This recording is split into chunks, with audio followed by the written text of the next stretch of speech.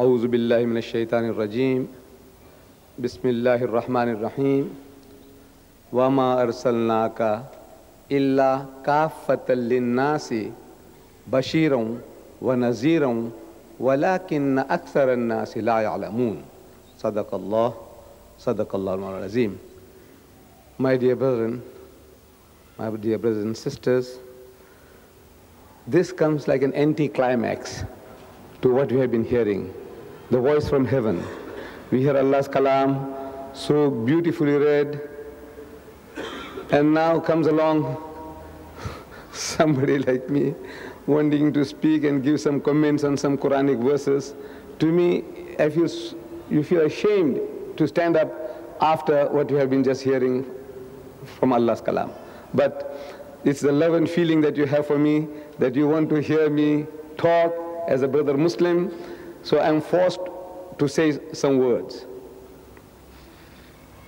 It was towards his last days on earth. Our Nabi Kareem sallallahu alaihi wasallam, he was in Medina. The whole of Arabia was at his feet. The whole of Arabia had accepted Islam. The only thing that was left to be done was now polishing up the Muslims, making them better Muslims. That he could sit back and relax. The job is done. Not so. This is what he must have felt, well-deserved rest. Leave it to the Sahabas to carry on polishing up the people, make them better Muslims. Not so. Allah Bari Ta'ala, He sends Akhi Jibreel with this ayah I read to you just now, telling him, وَمَا أَرْسَلْنَاكَ إِلَّا كَافَّةً لِلنَّاسِ بَشِيرًا وَنَذِيرًا وَلَكِنَّ أَكْثَرَ النَّاسِ لَا يَعْلَمُونَ. That we have not sent you, O Muhammad, sallallahu alaihi wasallam, except as a giver of glad tidings, Bashiran, wa Naziran, and as a warner. وَلَكِنَّ أَكْثَرَ النَّاسِ لَا يَعْلَمُونَ. But the bulk of mankind, they still do not know. There's no time for rest. As the Urdu poet says, وقت فرصت ہے کہاں کام ابھی باقی ہے نور توحید کا اتمام ابھی باقی ہے. There's no time for rest and relaxation. There's work to be done. So what does he do? He calls the scribes, people who could read and write, because our Nabi Kareem sallallahu alaihi wasallam was an ummi, an unlettered prophet. So he calls the scribes and he dictates to them 5 letters. 1 to the emperor of Persia, to the emperor at Constantinople, the king of Egypt, the king of Yemen, and the Nagas of Abyssinia.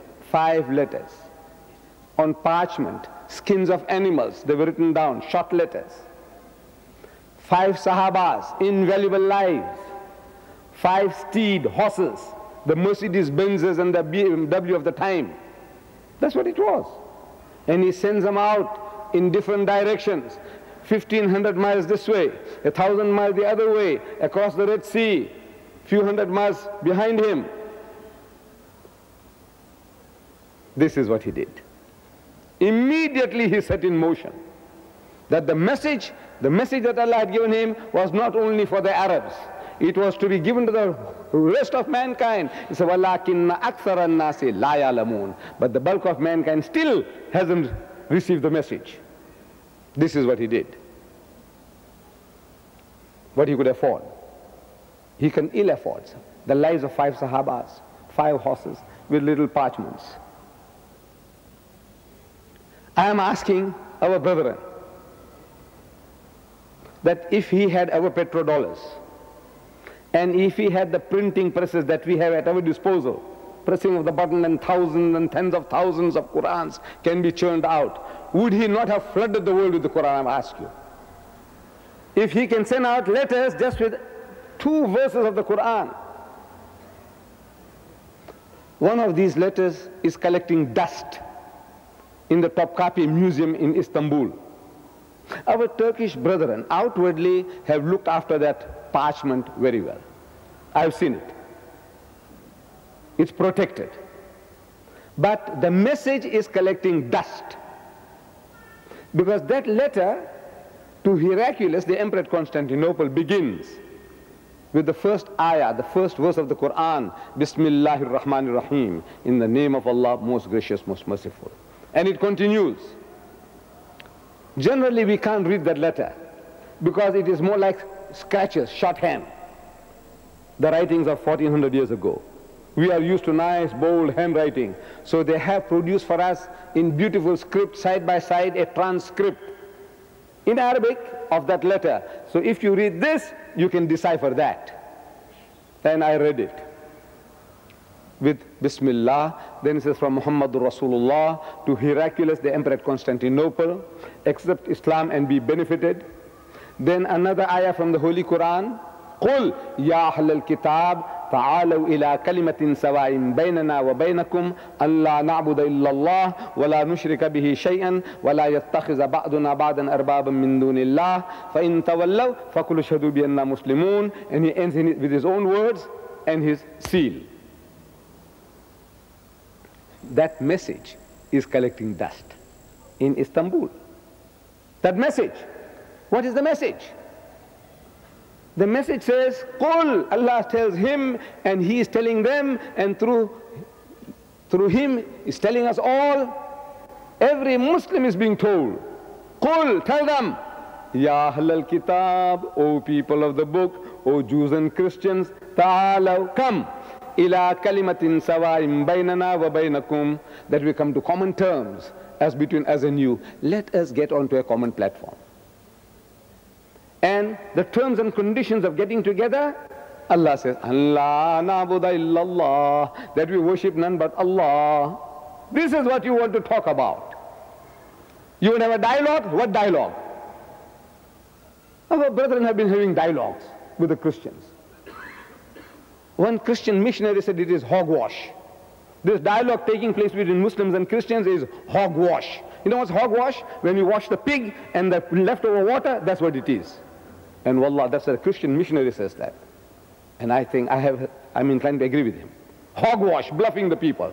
Dialogue, what dialogue? What dialogue are you talking about? Allah is telling you to have a dialogue with him. Then he's telling you what to talk about. Not the price of oil and the position of woman. Then all this you can talk in your spare time. You have nothing else to do, you talk. But Allah is telling us what to talk about. Number one is Allah na'budu illallah, that we worship none but Allah. Talk about that. This is Allah says, talk about this. So he said, no, we worship the same God. So with God. He said, Father, Son and Holy Ghost.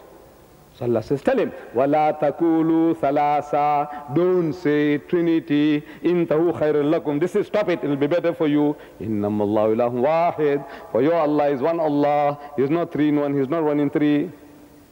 He is telling you what to talk about. But that letter, that message is collecting dust in Istanbul, and that message is collecting dust in our homes. Every Muslim home, I can't imagine a Muslim home without a Quran. I can't imagine it. You're Muslim and you haven't got a Quran in your house, the Mashhaf at least, the Arabic Quran, you haven't got it in your home. You're a Muslim. Whether you're a Bangladeshi or a Pakistani, whatever you are, you're a Sudanese, whatever you are, we have Qurans in our homes. The Quran is there, but the message is collecting dust. This is what hurts, is the message. Nobody ever uses that. Nobody. I've been to Egypt, with apologies to our Sheikh from Egypt, please. I mean no personal hurt to anybody. I just come from Egypt. In March, I was there in Egypt. They called me to a Dawah conference. You know what's Dawah? Dawah means invitation. In Urdu, when you say Dawah, they invite you for tea, Dawah. Invite you for walima, they call it, wedding feast. We call it Dawah. When we say Dawah conference, it means propagation, not coming to eat for a cup of tea. Yes? Dawah, the word Dawah we use. In my language, in Gujarati, we say Dawah, Dawat. In Urdu, we say Dawah, Dawat dete hain. This Dawah conference means propagation of Islam. They want to discuss the problems in Egypt. How best that we can do dawah. And I was there for a week. Dawah, dawah, dawah. Really, not one word of dawah. Big bluff, big bluff. Apologies, please. He's my host, you see. He speaks so nice about me and I'm speaking about his country. Not one word of dawah. Wallah, not one. Husni Mubarak comes along. Handsome young man. I think he's one of the handsomest of Muslim rulers. Look, to me, he looks the handsomest. And his speech, he spoke beautiful Arabic, although I can't understand Arabic as a language, beautiful. Allah. No, Husn. Husn means beauty. No? Yes. Hussein, Husn, it's all come from the same root word. You know, handsome, he's a handsome young man. And he started. He said, I'm listening, you know, among so many things. So, kuntum khayra ummatin ukhrijat lin-nas ta'muruna bil ma'ruf wa tanhawna 'anil munkar wa tu'minuna billah. And he carried on. He didn't complete the ayah. Either intentionally or pressure. You know, since he was given maybe a certain time, he must just finish his talk in certain time. So he read half the verse, ayah, and he carried on. And this is happening all the time. Not only with Husni Mubarak, with all the other Mubaraks. Same. People read half an ayah like the Christians do. The Christians do the same. They take a verse, half a verse, and they create a religion. He said, the soul that sinneth, it shall die. That's all. I said, look, that is only a phrase of a whole verse. Complete the verse. He doesn't know. The Muslim, he does the same. He ends, وَتُؤْمِنُونَ بِاللَّهِ. What did he say? He says, كُنْتُمْ خَيْرَ أُمَّةٍ أُخْرِجَتْ لِلنَّاسِ. You are the best of people evolved for mankind. تَعْمُرُونَ بِالْمَعْرُوفِ وَتَنْحَوْنَ عَنِ الْمُنْكَرِ. Because you enjoin what is right and you forbid what is wrong. That makes you the best of people. وَتُؤْمِنُونَ بِاللَّهِ. And you believe in Allah. That is only half the ayah. The other half, nobody reads it. Nobody expounds it. Where the solution to your problems are. He says, وَلَوْ آمَنَ أَهْلُ الْكِتَابِ لَكَانَ خَيْرًا لَهُمْ. But if the people of the book, meaning the Jews and the Christians, if they hearken to this message, it will be better for them. In other, it will be better for you. مِنْهُمُ الْمُؤْمِنُونَ. Among them there are good people. You believe that? I don't want to. But Allah says so. Among them, among the Jews, and among the Christians, Allah says, among them there are mu'mins, faithful people. وَأَكْثَرُهُمُ الْفَاسِقُونَ. But the majority of them are perverted transgressors. Yeah, here are your customers. The first people with whom we ought to share our deen. So our Nabi Kareem Sallallahu Alaihi Wasallam said the message with this ayah in it. In our homes, it's collecting dust like it's collecting dust in the Topkapi Museum. And there is no likelihood of it ever coming out from that dust. This is my experience in Egypt, one of the leading Muslim nations in the world. For 1400 years, Islam has been supreme in that country, 1400 years. From almost the very beginnings up to today. Except for a few years the French came there, for a few years the British came there, but overall the Muslim is overlord of Egypt for 1400 years. Can you deny that? But where's the dawah? The Christians are there, they're boasting there are 10 million Christians. They say there are 20 million. The Christians are boasting that there are 20 million Coptic Christians in Egypt. The Muslims say no, there are only 10 million. I say it's worse. If it's 10 million, it's worse, because the 10 million has got you under such control. If 20 million had you, I might sympathize a little with you. But the 10 million, what they're doing to you, what they have done to you, absolutely emasculated you, castrated you like oxen, bel bana diya sabko. I go to the Dawah conference. I am promised that visa will be waiting for me when I arrive there. Mr. Deedat, you don't have anything to worry about. I said, look, I'm a South African. You know, people, they don't like me because of my passport.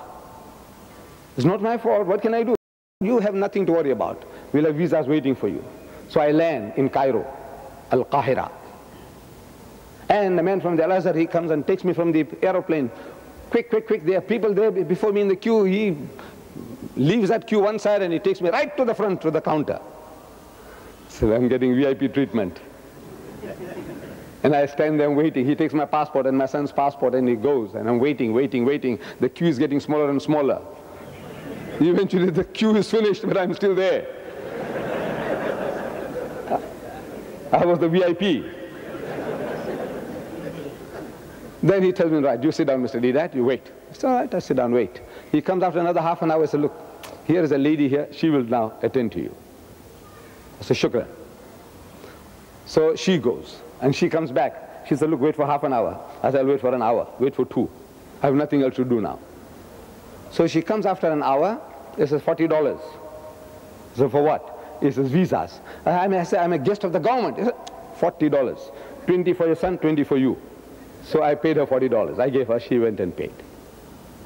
Now, this was an Egyptian lady. Well-dressed, well-spoken, good English, but from her tongue I can make out that she is Egyptian. Means Arab. You know, the Arab accent is there. So when everything is done, I'm asking her in my own funny Arabic. I say, Ma ismuki. I hope I'm not murdering the language. Ma ismuki, what is your name? So she gives me a name which I can't remember. You see, something I never heard in my life before. See, the human mind, you need something to lean on to, pigeonhole with. You can't just, something from thin air, you hear something, it can't be retained. You have to pigeonhole somewhere. There's no pigeonhole for that word she told me. Then I'm asking her, Anta Muslima? She says, no, I'm a Christian. So I'm telling her, I says, you know, Jesus Christ, before he parted, look, this means our customer. A Muslim must be looking for opportunity for delivering the message. Anybody, everybody, anytime, every time. That's our primary duty. The primary duty of the Muslim is to deliver the message. Look for an excuse. And if you are looking for an opportunity, before one can say Jack Robbins, you got it. If that is what you want to do. You want to deliver the message? In so many innocent ways you can get going. So I said, you know, Jesus Christ, before he parted, he said, knowing she is an Egyptian Christian woman, I quoted her from the Arabic Bible, which I had taken a little trouble to learn. So, لَكِنِّي أَقُولُ لَكُمُ الْحَقُّ إِنَّهُ خَيْرٌ لَكُمْ إِنْ أَنْتَلِكَ لِأَلَّهُ إِلَّا مَنْ تَلِكَ لَا يَأْتِيكُمُ الْمُؤَذِّ وَلَكِنْ إِنْ ذَهَبْتُ أُرْسِلْهُ إِلَيْكُمْ. I didn't translate it for her because she understood what I said. She was an Egyptian Christian lady. She understood. But for the benefit of my brethren who don't know Arabic, what I said was from the Gospel of St. John in the Christian Bible, chapter 16, verse 7, where it says, nevertheless, I tell you the truth, Jesus says. It is expedient for you, it is better for you that I go away. For if I go not away, the Comforter will not come unto you. But if I go, I will send him. That is what I told her in Arabic. So I'm asking her, who is this Mu'azzi? She says, I don't know.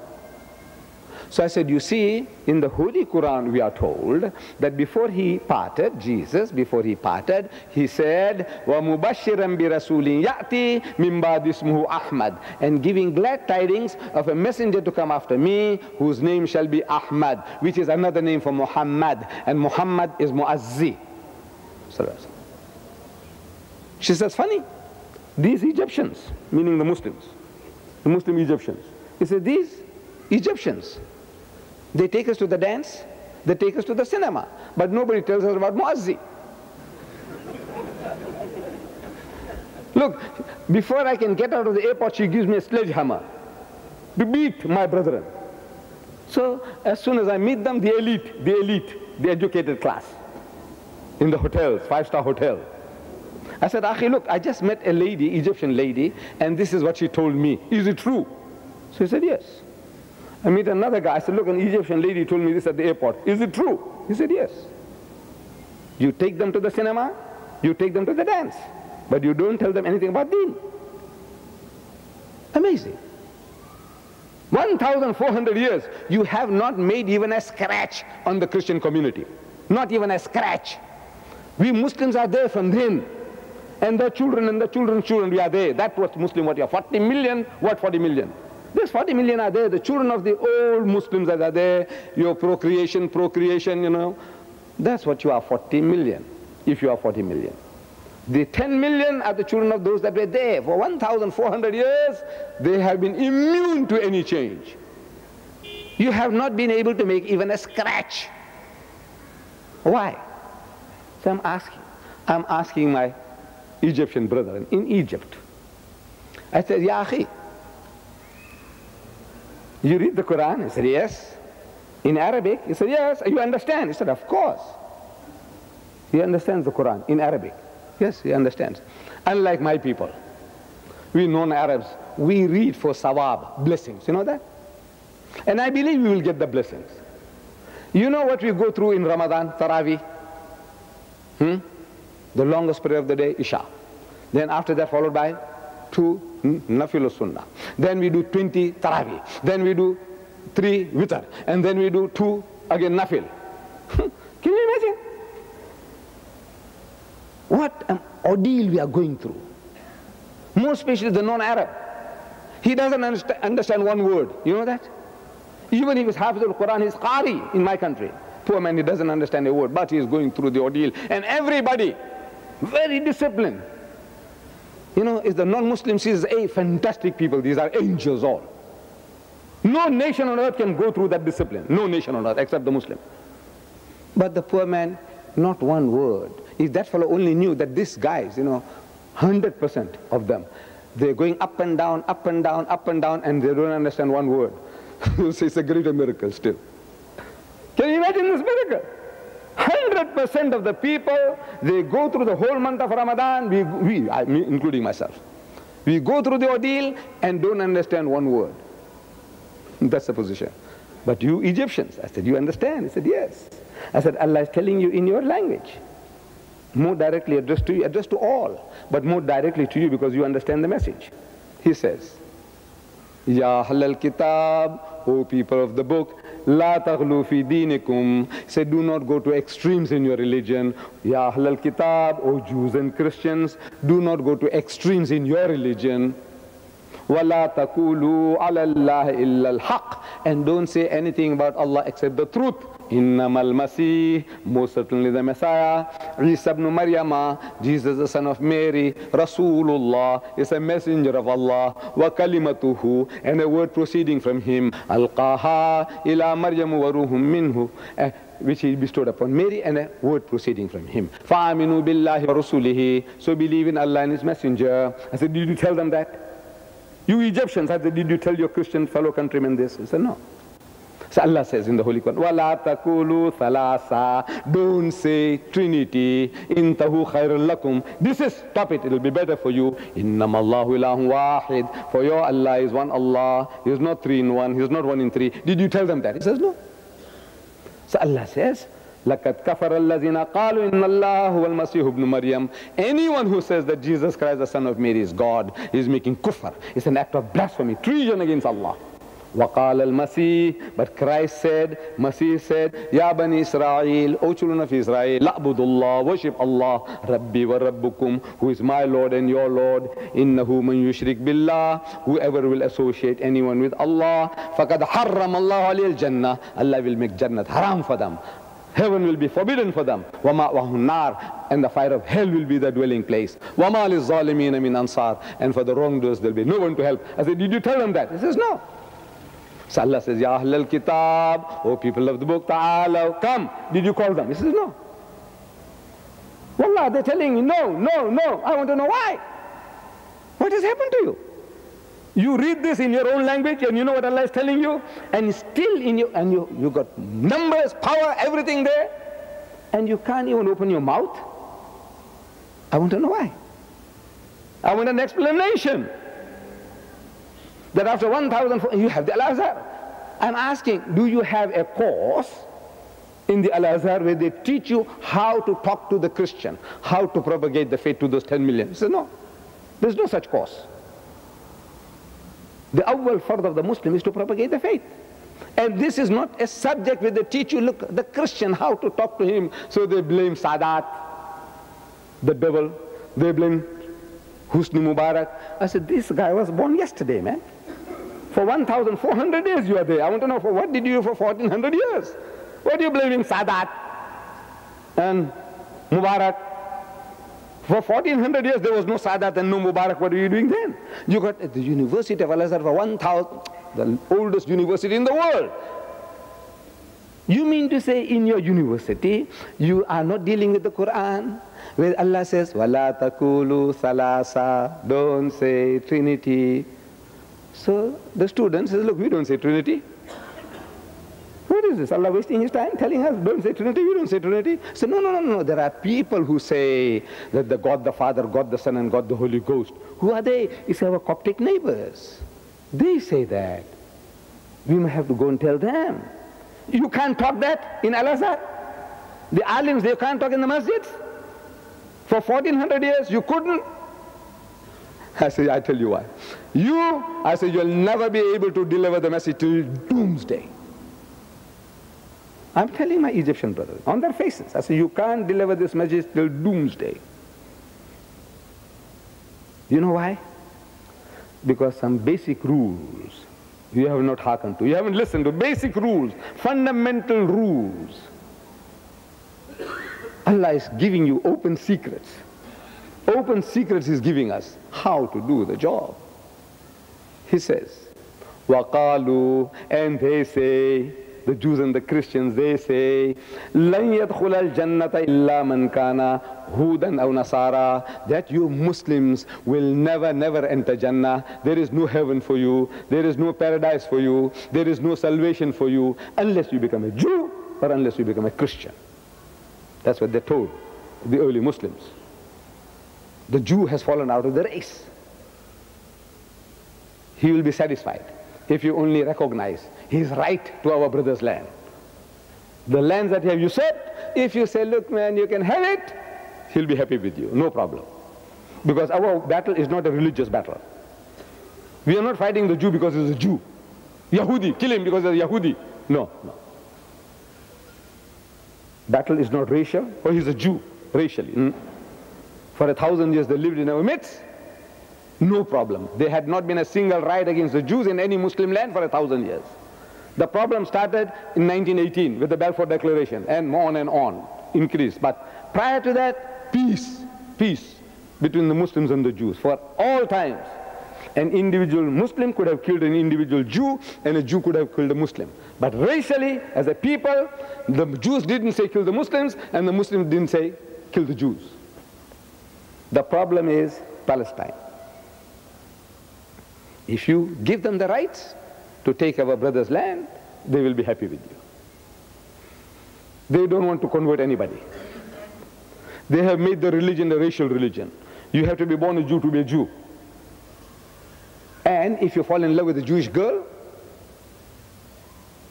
and if she is particular and you can't do without her, so she'll take you to the rabbi, go through a process that you'll have to learn Hebrew, you'll have to learn everything about this. And if you're not circumcised, like one white man said in South Africa, at the age of 23, he says, I was painfully circumcised and converted. But he's still a third-grade Jew. You'll never become one equal to him. They don't want you. They don't want us. They only want political recognition. But the Christian is knocking at our doors. All over the world is knocking at our doors. If he can't knock at our doors in Saudi Arabia, he gets by radio. He gets by literature. He's getting through. Today, nobody is immune. Nobody anywhere in the world. You can't be immune. The radio waves are getting through to you. They get through to you. Through the press. Through the post, they're getting through to you. Or directly here in the UK, they knock at your doors. So far, I met only one man. He said, no, nobody knocks at his door. I said, you must be living in an ivory tower. Nobody knocks at your door. What kind of a guy are you? Where are you living? They're knocking at our doors. So, say, لَن يَدْخُلَ الْجَنَّةَ إِلَّا مَنْ كَانَ هُودًا أَوْ نَصَارَى, that you Muslims will never enter Jannat unless you become a Jew or you become a Christian. In answer to that, Allah says, تِلْكَ أَمَانِيُهُمْ, that this is their wishful thinking, vain desires, hallucination. In Urdu we say bakwas hai bakwas. You know, this bleating Baba, black sheep, this is just babbling. Don't get terrified with that. Don't be afraid of that. Qul, tell them, hatu burhanakum, produce your proof, your burhan, in kuntum sadiqeen. If you are speaking the truth, let us have a look at your burhan, your certificate that entitles you to heaven and that destines us to hell. Let's have a look. As I'm asking my Egyptian brethren in Egypt, did you ask them for the burhan? He says, no. There it is. Unless you ask for the burhan, you'll never be able to open your mouth. This is the secret. Allah is telling you, His burhan, ask Him. Where's your proof? In other words, Allah knows that this is hocus pocus, this is all bunkum. Go to town with Him, man. Get His proof. Without we asking, He's produced it. Here, I bought this from Birmingham, this Bible.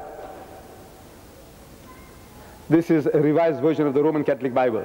I paid £9.95 for this. 5 pence less than £10. This one here, this is another Bible. I paid £45 for this. £45 I paid for this. Don't get tickled with this cover. This is the Bible. I paid £45 for this. But they got the Bible in every 2,000 different languages. What language you want to read? Bangladeshi, Bengali, they got it. Urdu, they got it. Swahili, they got what language you want to read. Gujarati, they got Urdu, what language you want to read. And for our Arab brethren, they got 11 different Arabic Bibles. No excuse. You see at the back of the mind, say, look, this Arab fellow, surely he'll go to hell. He's got no excuse. What dialect he wants, what script he wants. Palestinian, he's got it. Lahja, Palestinian Lahja, he's got it. Syrian, he's got it. Moroccan, he's got it. Tunisian, he's got it. Egyptian and the Saudi, he's got it. What language, what dialect, what script. Man, they know how to catch fish. What are we doing? Nothing. Nothing, wallah, nothing. Collecting dust, that message is collecting dust. I say, my dear brother, it's about time. You took it out. Take that message out from the Quran. It was not meant for you or for me. وَلَا تَقُولُوا ثَلَاثًا. In the masjid, we hear it. At least in Ramadan, we heard it. Because the whole Quran was recited. Among them was وَلَا تَقُولُوا ثَلَاثًا. In the Tarawih, didn't you hear? Anybody in your masjid say Salasa? They say Father, Son and Holy Ghost. You get Muslims coming here who believe in Salasa. Is there a Muslim who believes in 3 in 1 and 1 in 3? No. There isn't a Muslim. Is there a Muslim in the masjid who comes along and said that Jesus is God? No. Then who are you talking to? No, Allah is giving us that message. Find these people. Our Qari was reading so beautifully.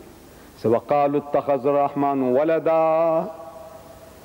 And they say that Ar-Rahman, the merciful God, has begotten a son. Do you say that? No. In other words, these are instructions given to us. Find the people who are blaspheming against Allah. Talk to them. Win them, win them, win them. Bring them over. Reason with them. This is the awwal fard, the first duty of the Muslim. Was this. We have left that role. So we become targets. We become doormats for people. They come along and use us like doormats. They use us like punching bags. You see, when we do boxing, you do the punching bag, for practice. Yes, they practice on us. They make nest in our heads. Is that the role Allah has for us? You being Muslims, we being Muslims, now this is the role Allah has in store for us. Become people's doormats and punching bags and nests to mess in our heads. Is that the role? No, He says He's given you a deen. He said, لِيُزْهِرَهُ عَلَى الدِّينِ كُلِّهِ. A deen that is to master, overcome and supersede them all. Kulli, bulldoze them all. Kulli, whether it be Hinduism, Buddhism, Christianism, Judaism, every ism, Islam is destined to master them all, overcome them all, bulldoze them all. وَلَوْ كَرِهَ الْمُشْرِكُونَ. He said, now mind how the mushrik might not like it. This is the destiny of his deen. Not being doormat for people. We are doormats, punching bags. They practice on us. They make monkeys out of us, eat our food, drink our tea, and call our Nabi names. Insult Islam, insult the Quran. And we laugh. We laugh. It's a big joke. To Allah is no joke. Wallah, it's not a joke to him. He says in Surah Maryam, وَقَالُوا اتَّخَذَ الرَّحْمَنُ وَلَدًا, and they say that Ar-Rahman, the merciful God, has begotten a son. So لَقَدْ جِئْتُمْ شَيْئًا عِدًّا. It's one of the most abominable assertion one can make. The worst swearing you can give Allah is this. You want to swear him?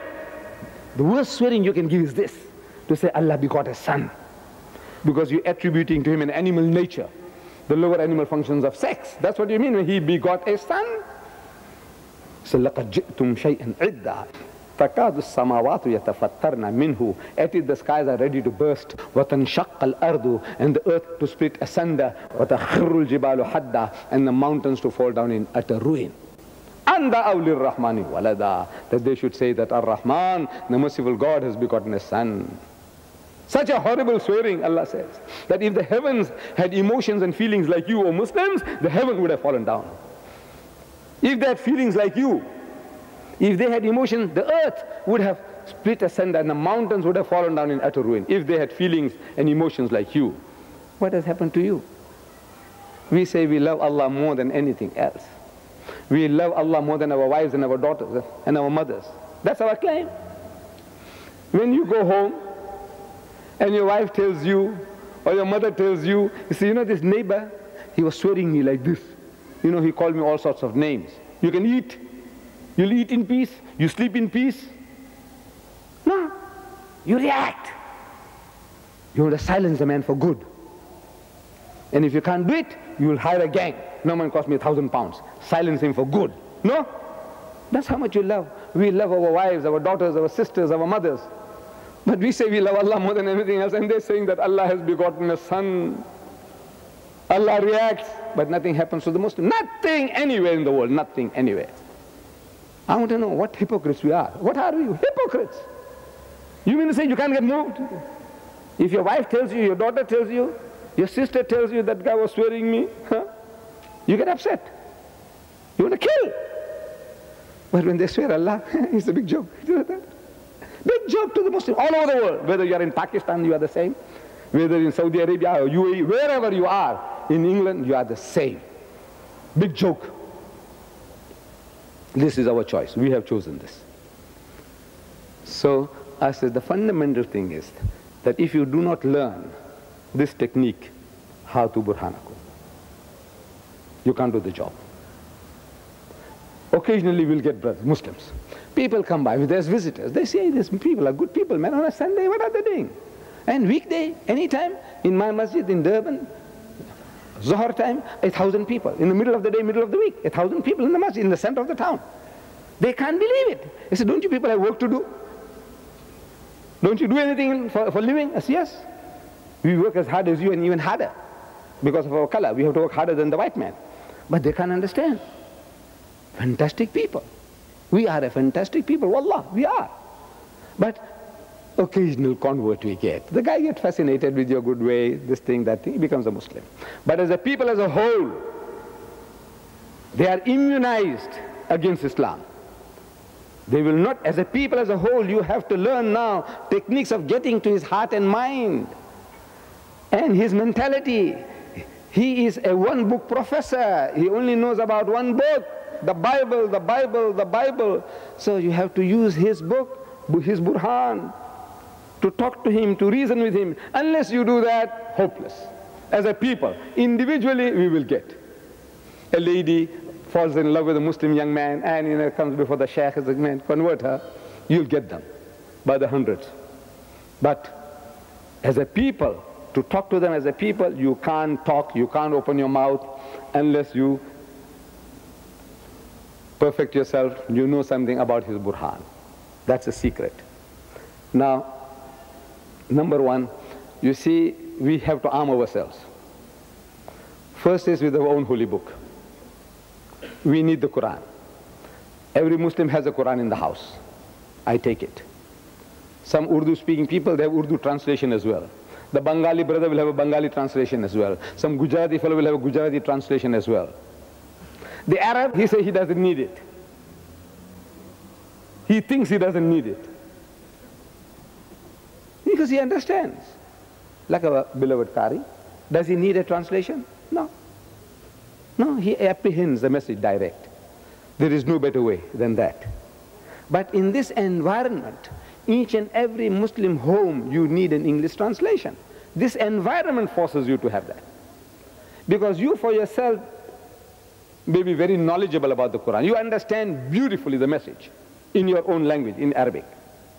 But that, how are you going to reproduce for the other man? You need the right terminology. You understand, for you, between you and Allah, no problem whatsoever. But now as soon as you start talking to the other, he says, you know, we believe in Jesus. I say, yes. You believe in Jesus? Yes. So you know what the Quran says? He says, no. So you know a little bit, so you tell him. He says, Bismillahir Rahmanir Rahim. وَإِذْ قَالَتِ الْمَلَائِكَةُ يَا مَرْيَمُ. So behold, the angel said, وَإِذْ قَالَتِ الْمَلَائِكَةُ يَا مَرْيَمُ. So what's that? He said, you see, the angels, they told Mary, you see the mother of Jesus, إِنَّ اللَّهَ اسْتَفَاكِ وَطَهَّرَكِ وَاسْتَفَاكِ عَلَى نِسَاءِ الْعَالَمِينَ. That God Almighty, you know, He likes you very much, and He selects you, and better than all other women in the world. This is what you're going to do. For yourself, you understood it beautifully. But how are you going to reproduce that message? You producing in your own broken way. You haven't got the mastery of the English language. Maybe as in you are a master of English in mathematics or in medicine or in law, but this is something different. So therefore, I say even the Arab needs a translation. So he can learn like a machine gun, staccato. Bismillahir Rahmanir Rahim. In the name of God, most gracious, most merciful. وَإِذْ قَالَتِ الْمَلَائِكَةُ يَا مَرْيَمُ.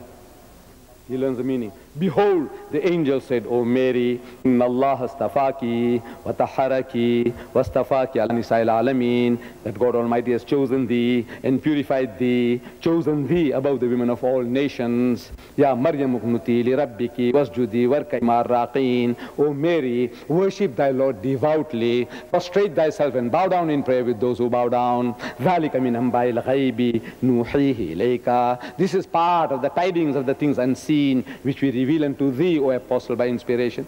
You have to learn it like that. For that you need it. Your children need it. It'll improve your English, better construction of sentences, new vocabulary, all this, blessings, blessings. And this Quran is available today so cheap. Here, so cheap. This encyclopedia, 2,000 pages. I actually counted the pages, actually 1,920, not much less than 2,000. 2,000 pages. You know how much? £5. I showed you the Roman Catholic Bible. I paid $9.95. The other one is the King James Version, the old ancient version. I paid £45. 9 times the amount what you pay for this, I paid for that. 9 times. The other one, I paid twice the amount of what you pay for this. This 2,000 pages, an encyclopedia of Islam, £5. And they're available here for you in this country. The pamphlets are given out. This pamphlet here, before you go, most probably you'll get them if there are enough there. It tells you here, read it. The most positive book in the world. The Quran, the most positive book in the world. A fountain of mercy and wisdom. A guide to the erring. And so on, beautiful. A solace to the suffering. A hope to those in despair. And free, free, free. To every school, college, university and public library, absolutely free of charge. Every mosque and madrasa, absolutely free of charge. Look, we are offering. Whatever Nabi Karim Sallallahu Alaihi Wasallam would have done, we are trying to do, wallah. Without those petrodollars, we haven't got those petrodollar pipelines connected yet. But we are able to sweat, sweat, sweat, and we are giving this. Free to every school, college, university and public library, free. Every mosque and madrasa, free. And to the general public, £5 each. We haven't got the same big market the Christians have, but £5 each. As if it is stolen property or insolvent, or liquidation stock. Stolen property. I said, look, what are you worried about? Brother, you get it. Take it. How we got it, what we do, you want me to explain? Don't waste my 10 minutes. I'm going to waste my 10 minutes. How I do it, how I manage it. Don't worry about that. It's yours. Then, I quoted you a verse You know where it was from? From Surah Sabah.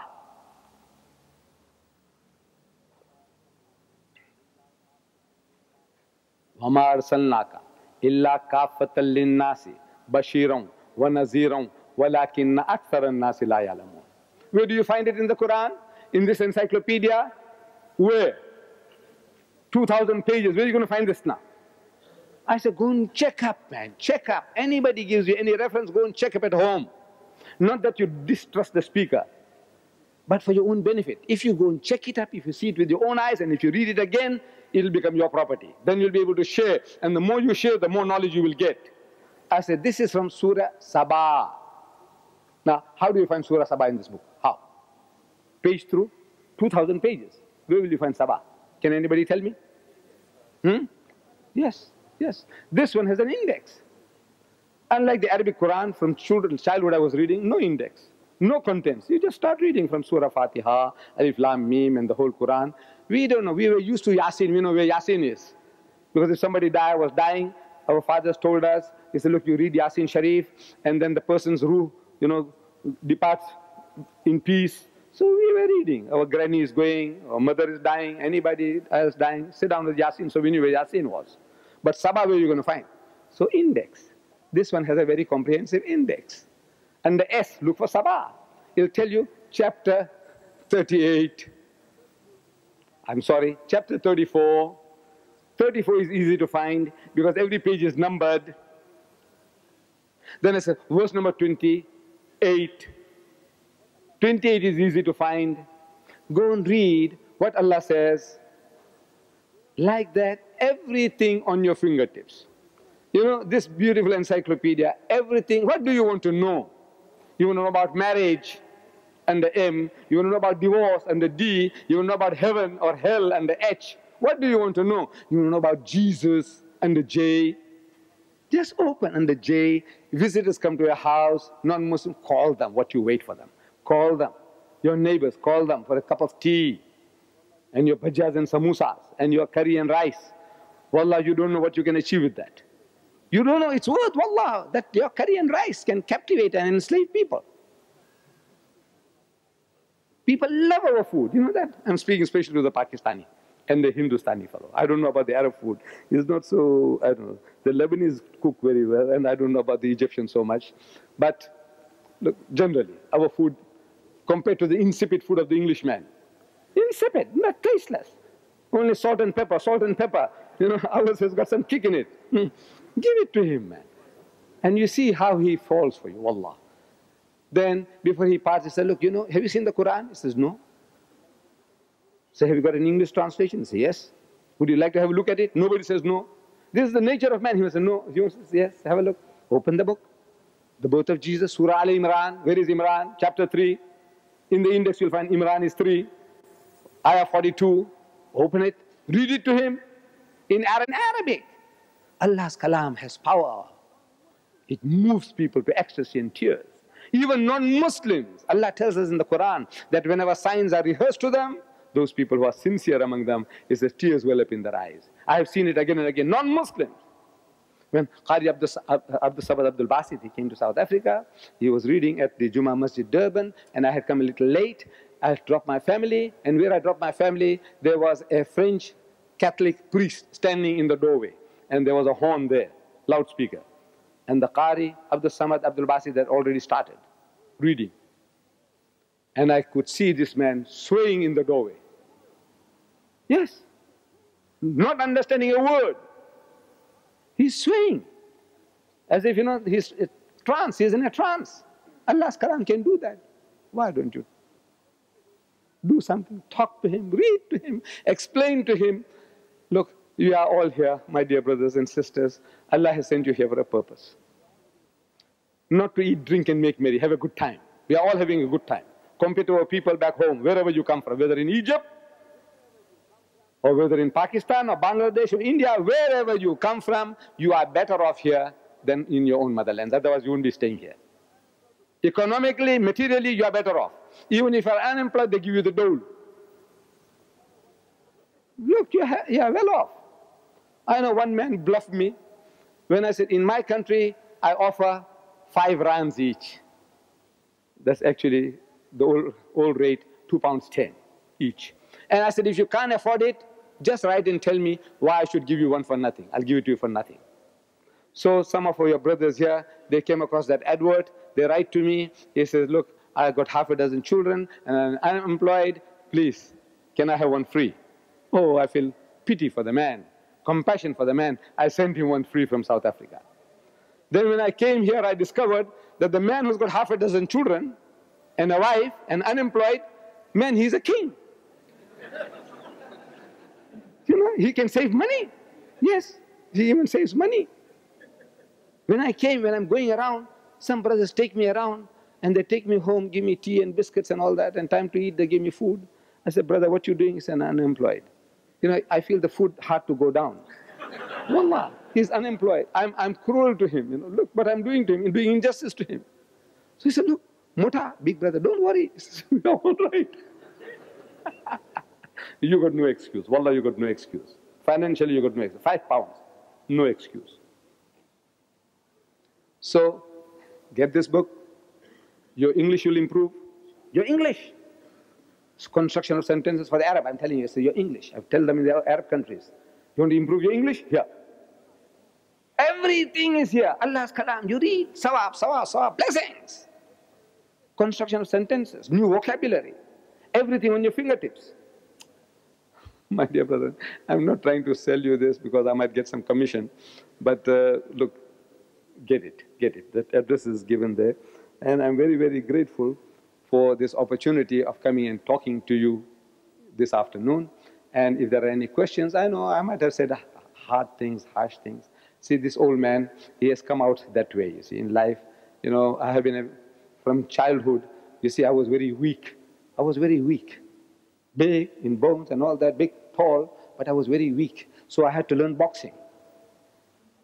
I learned judo. I learned karate. I did weightlifting. I did swimming. All this, what for? You know, because I was very weak. I want to make up for it. So now it creates that type of mentality. You see, once you go through all these processes, then your mentality changes. I was timid, afraid of getting hurt. Now I says, no, man, I think for every two you give me, I can give you one at least. So you see that mentality. So now my voice changes, my voice is like that, and my actions are like that. You don't find a 70-year-old man doing things like that and talking like this. You can't. This is because of that, all what I have been going through all my life.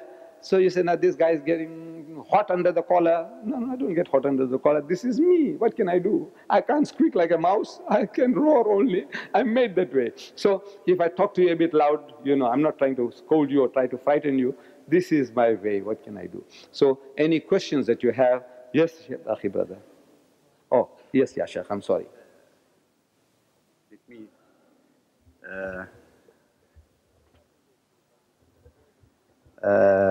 nothing is to thank, more than to thank our brother for his enlightening lecture. I like to say some words, few words. I'm not going to apologize for Egypt, but today I felt the weight of Egypt in the whole Muslim world. And what Muslims in the whole world are expecting Egypt to do. And it is our privilege. I can assure you, all of you, that all of you know Sheikh Sha'rawi. He has a program to comment and do tafsir of the Holy Quran. So many times when I was in Egypt, I heard him talking about the verses concerning Jesus and the Trinity and so on so. And the man is very, very effective and well-versed. And he says that in the television, it is recorded and it is distributed everywhere. But it doesn't mean that I'm saying that Egypt does all what people expect us to do. We are still beginners in that field. And I can't tell you something that a great or a big shot in that big figure in the church by name Ibrahim Khalil. He was astonished as the bitterest enemy I ever have seen in Egypt against Islam. And alhamdulillah, now he is a Muslim and preaching Islam. His name is Ibrahim Khalil, and he is still carrying the name. I'm not going to tell you what happened in my village. The priest, when he embraced Islam, it is true that nobody preached Islam to him, but he embraced Islam and sent to my uncle to give witness that he became a Muslim, and he asked him, would you please, I will die in such and such a date, and I will die in such and such a moment, would you please come to take me to bury me with my Muslim people? And he said to him, look, if there is any conflict, because we have a good number in our village, I'm very sorry for that. We have a good number, and we didn't work within them, as he says. We have a good number of Christians. And he said to him, if you find that the Muslims and the Christians will have the conflict and they will start fighting, leave me for Allah subhanahu wa ta'ala, and he will relieve me from any problem and leave me to Allah. So my uncle went there, and it started fighting. The police came, the Attorney General came, and there was a big fight. So at last he went to the body of that priest and said to him, so and so, I did all what I can do, and I carried out your will. Now I am helpless. I can't do anything. As you told me, I will leave you for the sake of Allah subhanahu wa ta'ala. And asked the Muslims to scatter. What happened? They buried him as a Christian, and after 3 days, they said the Muslims stole his body, because it was not there. And they said the Muslims stole it. Anyhow, now I felt the responsibility as an Egyptian. I felt the responsibility. I feel that the most of the people or the Muslim world are expecting from us to do more and more, but sometimes we are weak, and sometimes I quote a verse from the Holy Quran when Allah subhanahu wa ta'ala says to his prophet, إِنَّكَ لَا تَهْدِي مَنْ أَحْبَبْتَ وَلَكِنَّ اللَّهَ يَهْدِي مَنْ يَشَاءُ. You will not guide whom you like, but Allah subhanahu wa ta'ala gave guidance to whom he likes. It doesn't mean that I'm trying to excuse myself, no, but it is our responsibility, and thanks to our brother who evoked us and provoked us in our minds to do more and more. Now let us start the questions. Why you don't start some kind of course for us to teach us to say doctrine and you go for a year? Under the tree outside, you start the course and we join you. This is the question. I will repeat it for you.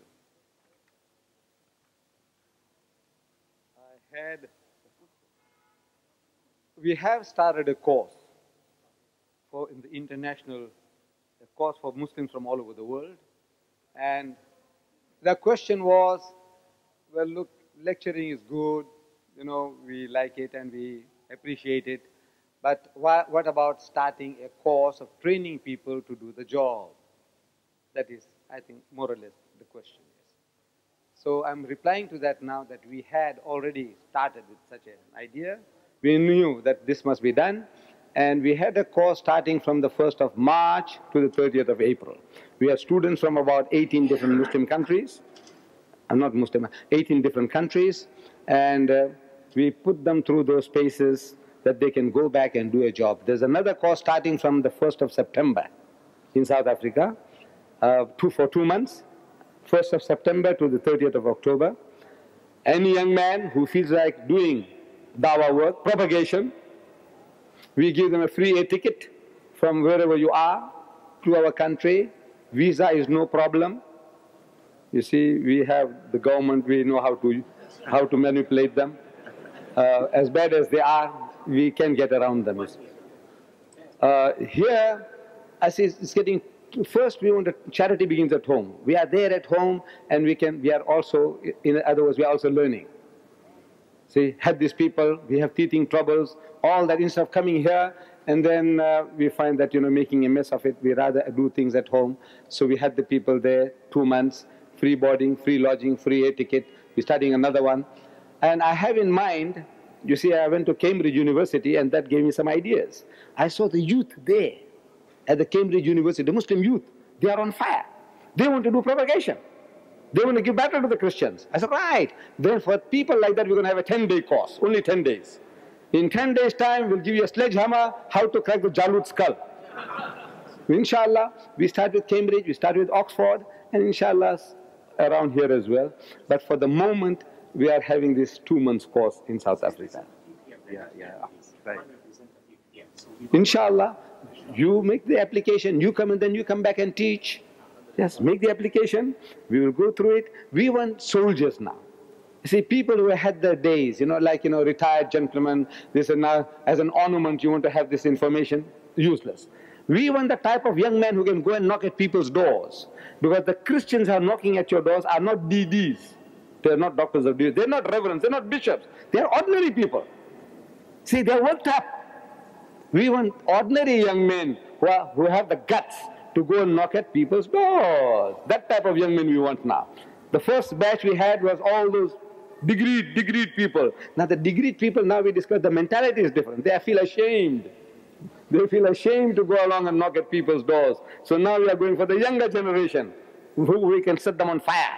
Go, we give you a sledgehammer, go and crack the Jalut skull, Yes, inshallah. Yes. Yes, please. Oh. Your mission to work the awareness that the Christian missionaries are working in Muslim countries and are converting to Christians. The question is, after this awareness, what positive steps do you intend to take or do you propose to take? The positive step is already being taken. As I said, we are conducting a course. We have conducted one already. We are conducting another one. At the present moment, from tomorrow, there's another 10-day course taking place for the local students, young men, 10-day. We turn them out, we churn them out with a sledgehammer, arm them, go along and do the job. So we are working in that field, but the world is so vast and we need more manpower. We need people to come along, learn and come and teach. Because one man or half a dozen men, there's a limit to what we can do. Compared to the Christians, they have millions, hundreds of thousands. At the present moment, there are 70,000 crusaders occupied in the world today, out of whom 60% are Americans. See? They are boasting that they perverted more Pakistanis into Christianity since independence than in the previous 150 years of British rule. They are boasting they perverted more Bangladeshis into Christianity since independence than in the previous 150 years of British rule. They have converted more than 15 million Indonesians into Christianity. And by the turn of the century, they want to make Indonesia a Christian nation. We know what's going on. But the Muslim, he is lakhs, 3 lakhs, we are 1,000 million. In Pakistan, we are 100 million. I said, look, what is this number? 72 Christian units are working around Peshawar among the Mujahideen and the Muhajirin. 72 as against 6 Muslim units. They have perverted so many Mujahideens into Christianity. The Christians are boasting. It will be another subject once I come. I'll show you what is going on in the world. But for the moment, we need the younger generation to volunteer. Come man, come. We give you free air ticket, which you never had in your life before, a thing like that. Free air ticket, free boarding, lodging, free tuition, free videotapes, all our tapes when you go back with all our videotapes, all free. Go and do something. We want to arm our people.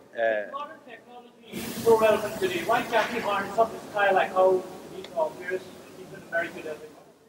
Money. Yahi. Look, our people can't buy this for 5 pounds.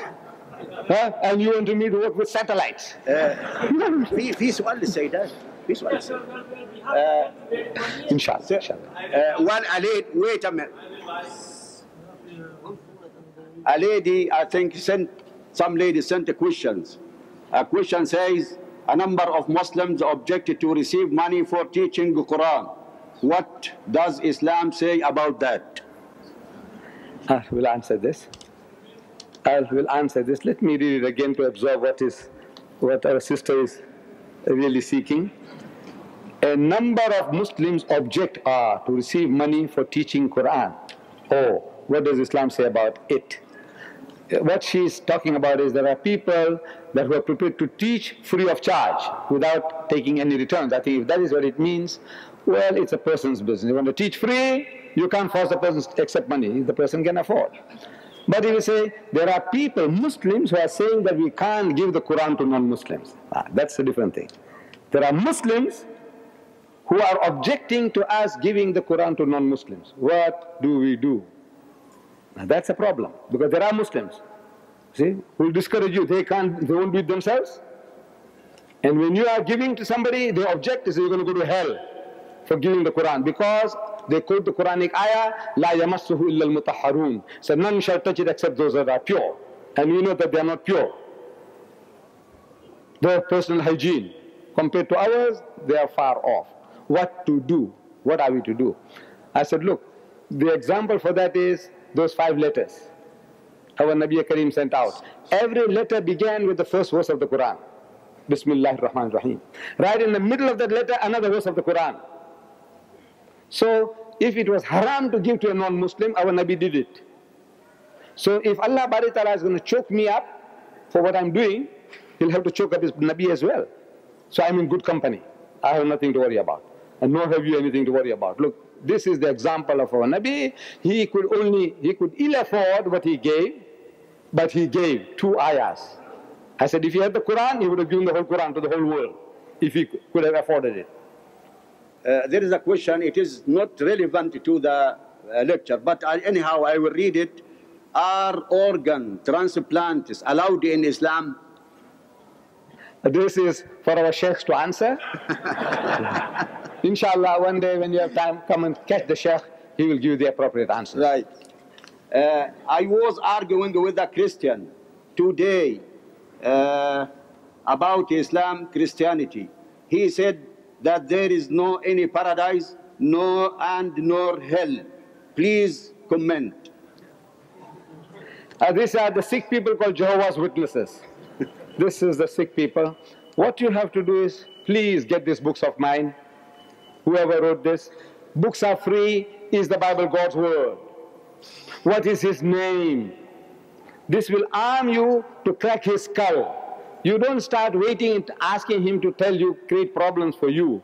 As soon as the man comes along, any Jehovah's Witness, get this book of mine. What the Bible is, the Bible God's word? Open page 13. Easy to remember. Unlucky number for the Jehovah's Witness. Page 13. Show him.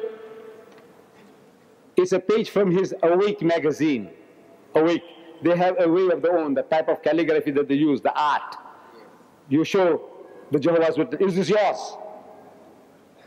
Is this yours? And he recognizes this is his.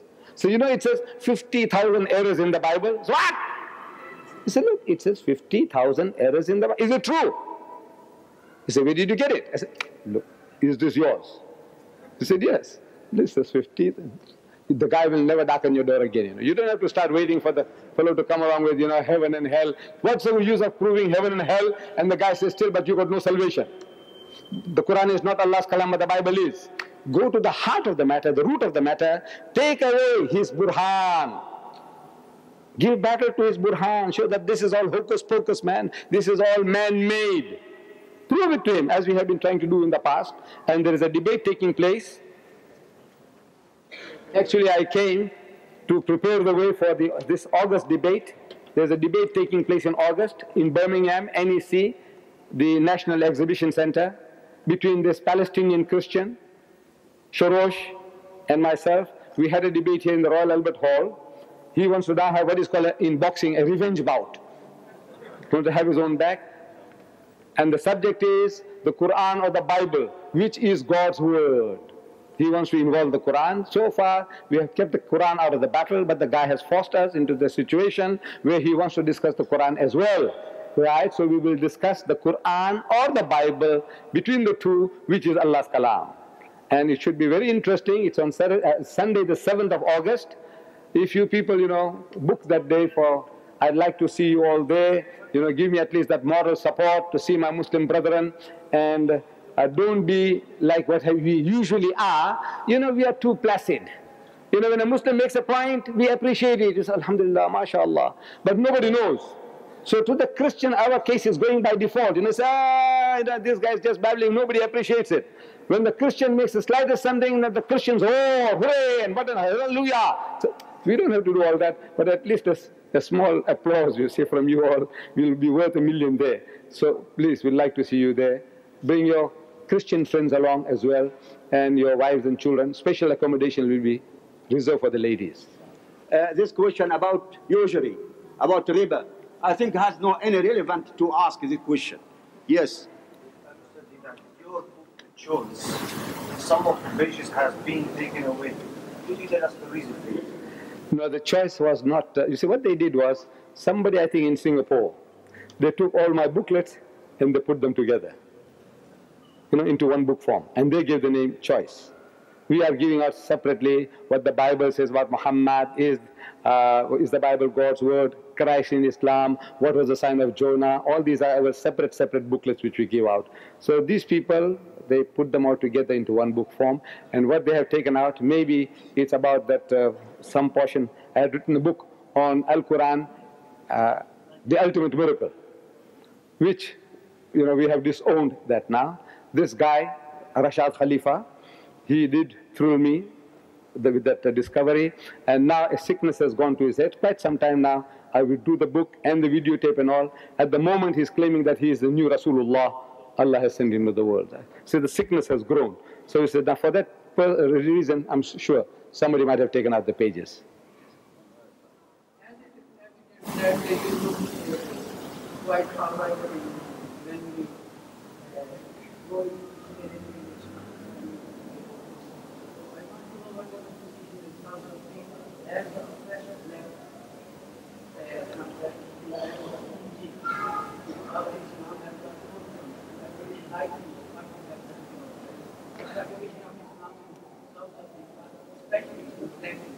Yes.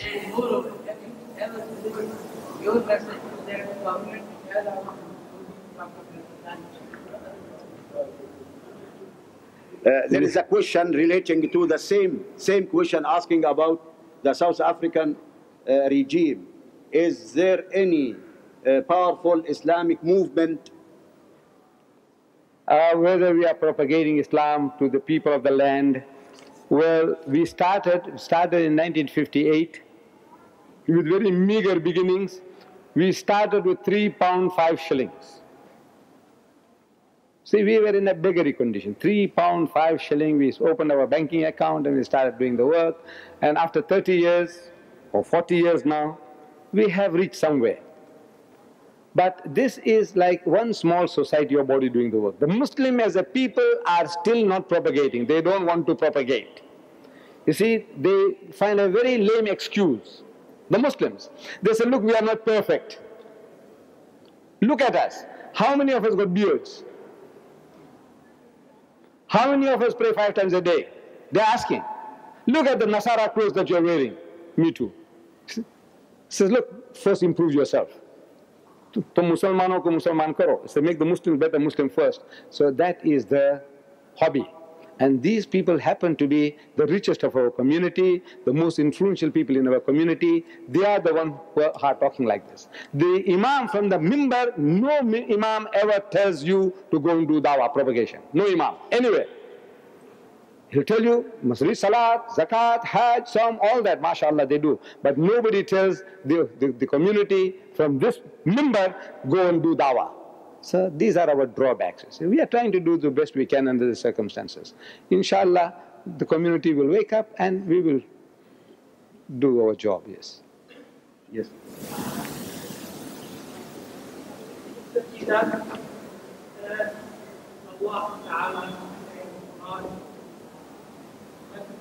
لا إكراه في الدين قد تبين الرشد من الغي.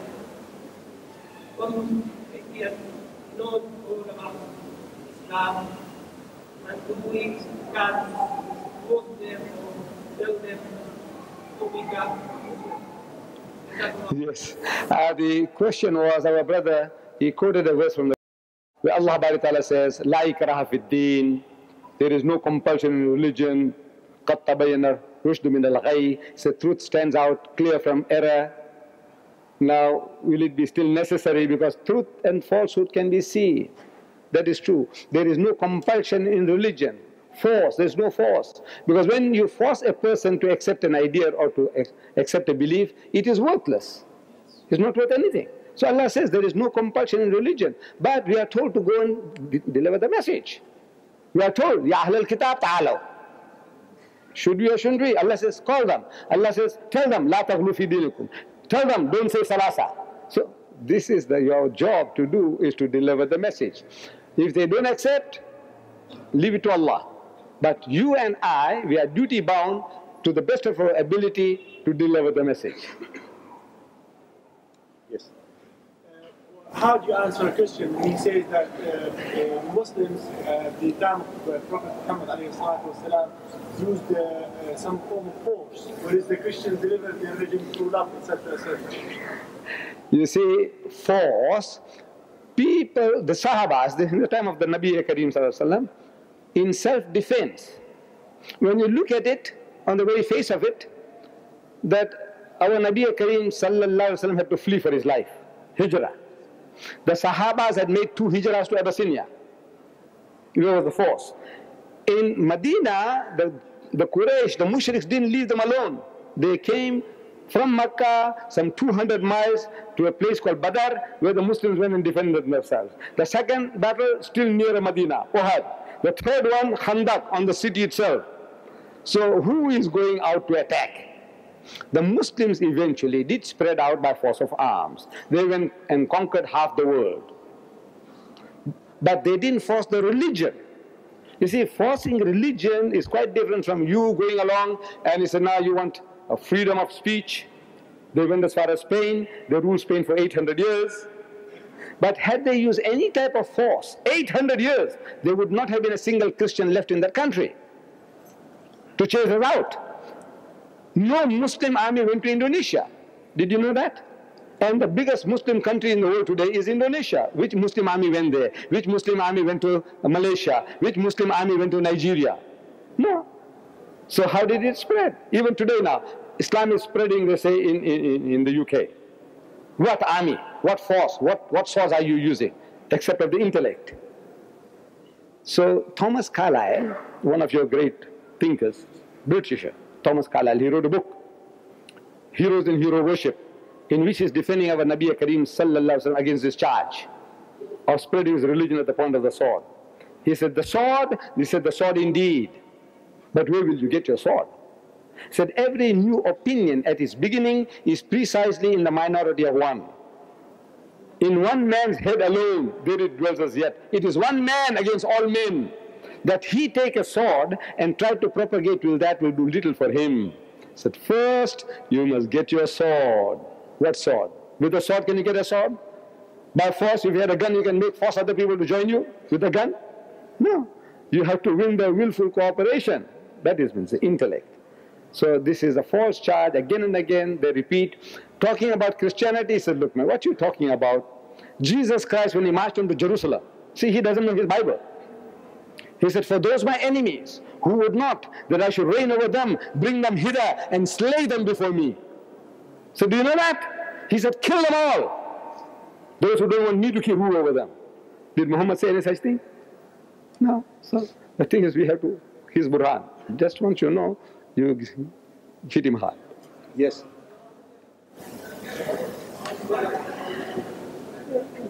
Raise your voice.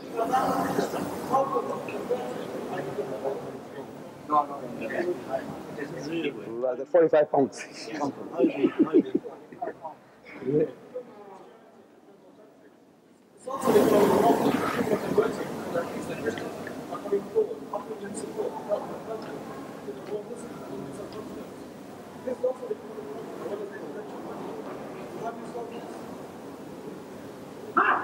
What was it? The poor people in his country, they receive support from the Christians. They didn't receive any support from the Muslims. How to solve this problem? It is not only intellectual problem, it is economical problem. The question was that the brother saying, that this is also, people are getting converted. There are economic reasons as well. It can well be.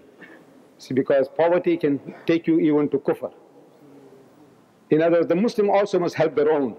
But generally, it is not just economics. You just can't give a man, say, I give you £5, £50 and get him converted to Islam or to Christianity. No, you have to win his thinking, and which the Christian has developed new techniques. Whatever country you come from, they have developed new techniques of getting to you, to your mind. You see, there was a time when they attacked Islam, the Holy Prophet. He had so many wives. He spread his religion at the point of the sword. He copied his book, the Quran, from the Jews and the Christians. But that didn't gather any. Now they have developed new techniques of getting at you. See, they come to you now.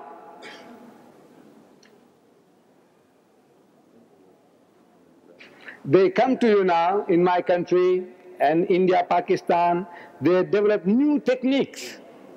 You see, Allah tells us in the Quran, find common grounds. Let us get onto a common platform.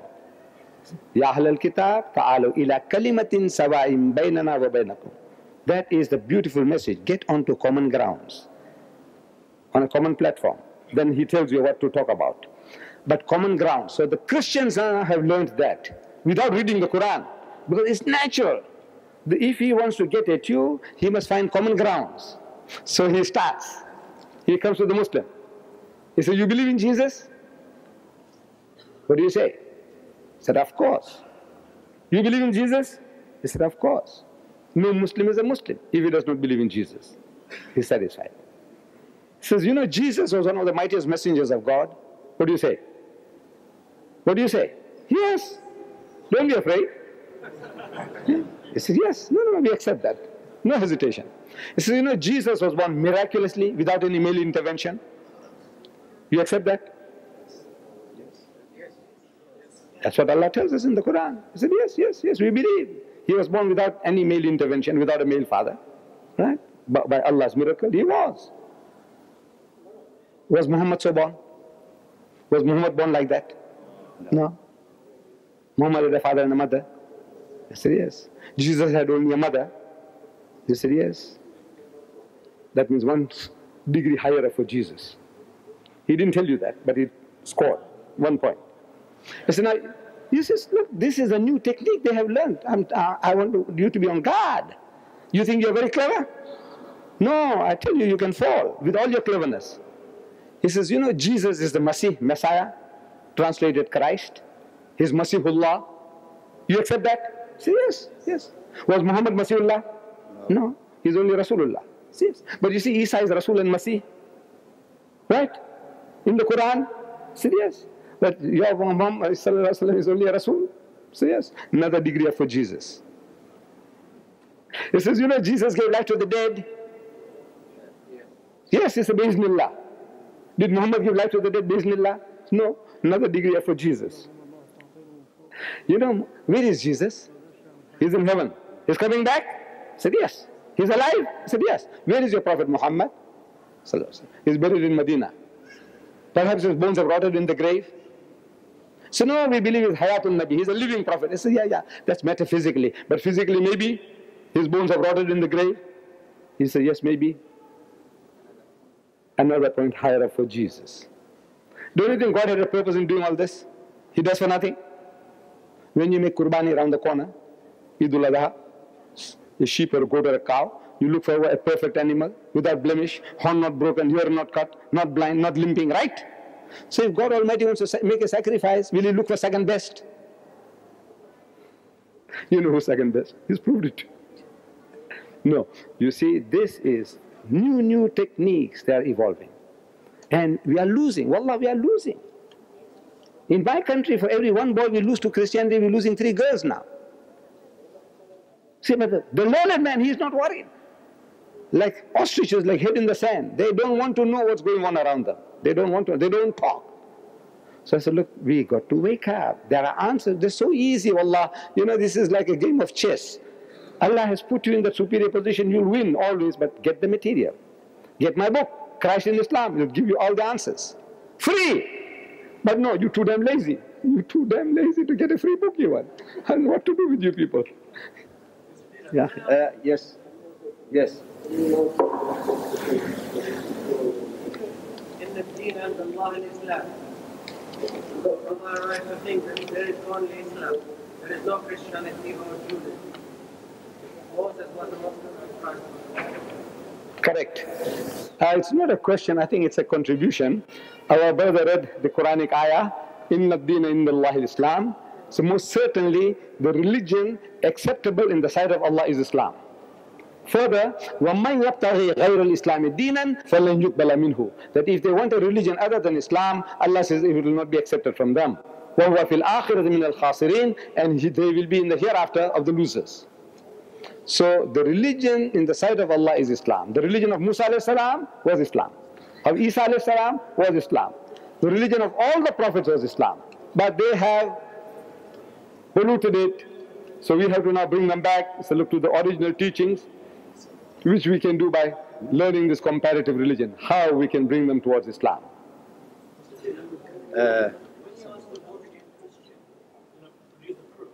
He says he himself is a proof. He has experienced Jesus.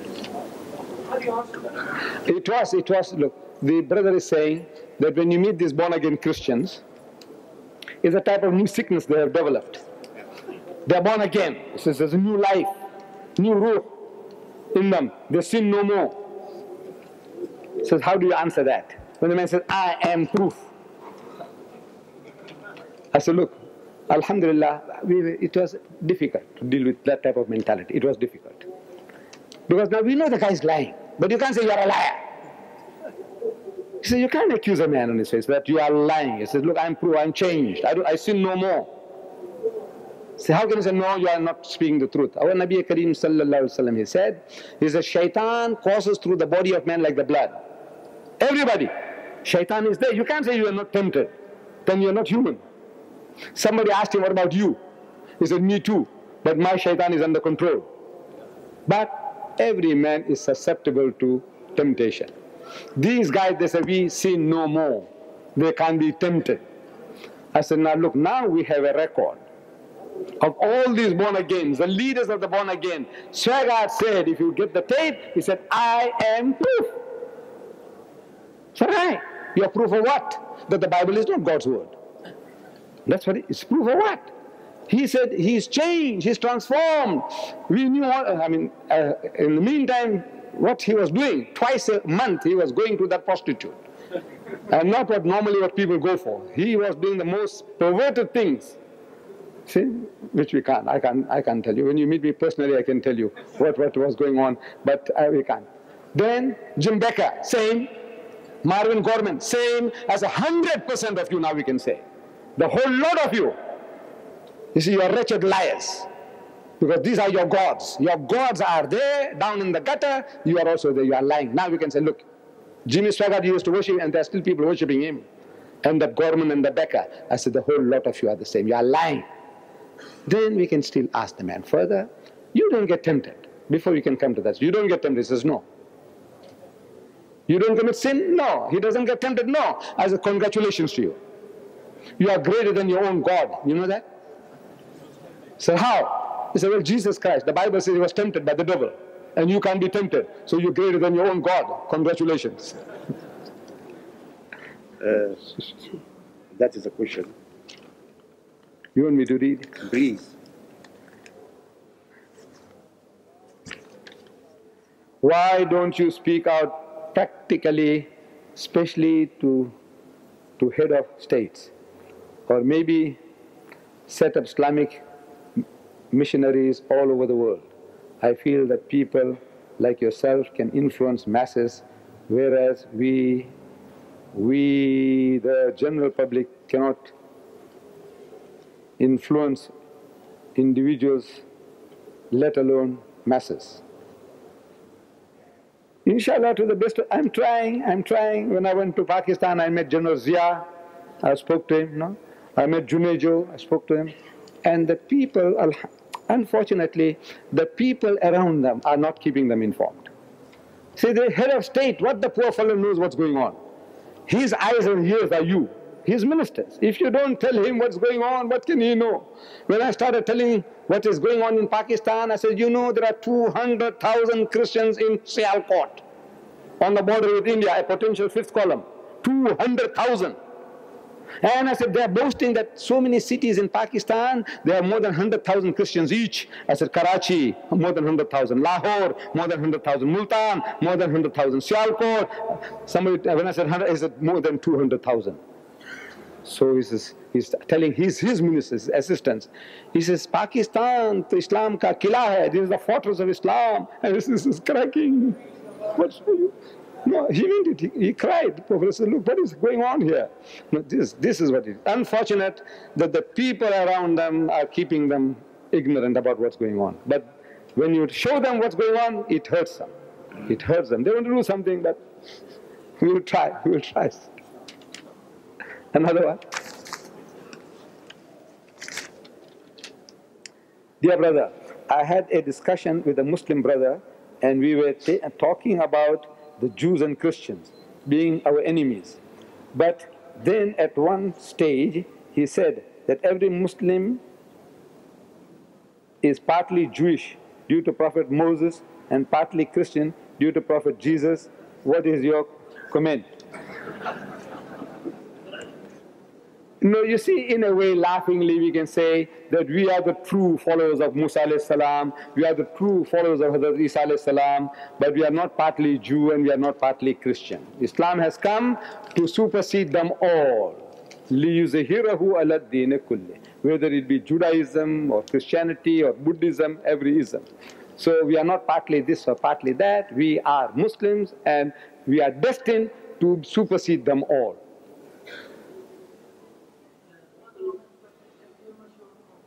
I want to give one example.